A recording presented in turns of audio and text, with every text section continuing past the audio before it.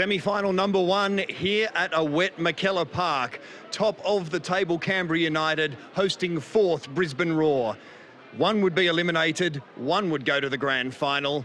Here are the highlights. The corner is short for Hayley Raso, now played in, dangerous, goal!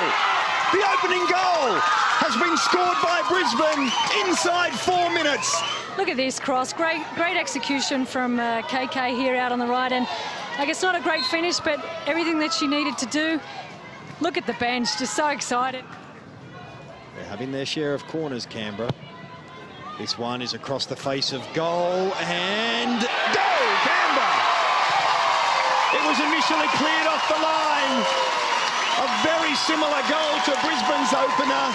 You see a great ball in from Laurie Lindsay, and just so hard and difficult to be able to clear it out in these conditions, and done exactly what she's needed to do for her team. Set pieces have delivered the goods today. Now, but delivers. Flying high was Laura Alleyway. A shot is a goal. Took a deflection. I fancy off a defender. Any other day, that's an easy pickup from Lydia Williams, but some miscommunication possibly, but that's just skimmed off the ground here. And she's just, and that's just really uncharacteristic like of Lydia Williams. But look, Brisbane in front here. Long way to go in this game. But look, yeah, she had some pace on that. Oh, it's absolutely ecstatic to be going to the grand final. I mean, to miss out last year and then come back this year, just feelings are overwhelming. It's good. What is it about this team? You just, you know, no matter how well you're playing or how bad you're playing in the season or inconsistently, you turn up for the big matches.